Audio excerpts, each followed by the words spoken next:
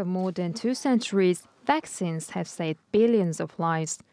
Vaccines now prevent more than 20 life-threatening diseases, including polio and measles.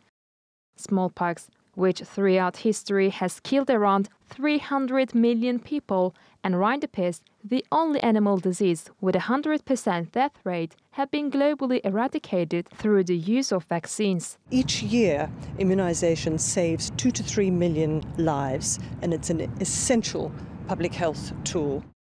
Since the coronavirus pandemic began, healthcare systems globally have been overwhelmed. But it was also a period marked by advances in a myriad of new vaccine technologies. Less than 12 months after the outbreak began, several pharmaceutical companies had developed vaccines. The Pfizer-BioNTech mRNA vaccine was said to have an efficacy of 95%. The Johnson & Johnson vaccine, which contains a piece of modified virus, was discovered to be 66% effective, and the Chinese Sinovac vaccine was classed with an efficacy rate of 51% against symptomatic SARS-CoV-2 infections.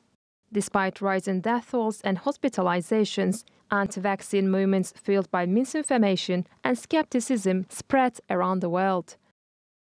A survey released in EU Medicine shows that France stands out as the most skeptical nation when it comes to the safety and effectiveness of the vaccine, and they are far from alone. Russia shows strong reservation, while the US, China, Italy, and Greece are close behind.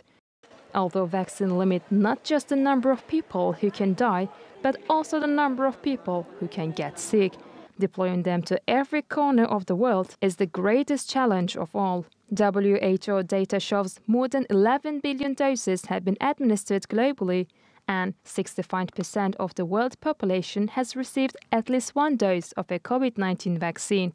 Africa has the lowest vaccination rate of any continent. Underdeveloped countries rely on an international vaccine sharing arrangement called COVAX, which was set to provide 2 billion doses by the end of 2021. The arrangement failed due to the export bans and vaccine hoarding by wealthy nations. More than 80% of the population of Africa is yet to receive a single dose.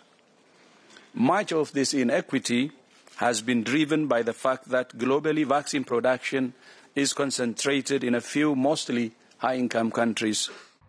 New figures from People's Vaccine Alliance reveal that BioNTech, Moderna, and Sinovac make $1,000 in profit each and every second.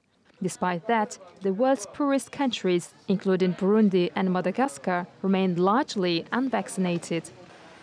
Since vaccine inequality is still taking place, health workers and authorities across the globe are highlighting the need for collective action in the hopes of providing a long life for all, which just so happens to be the slogan for this year's World Immunization Week.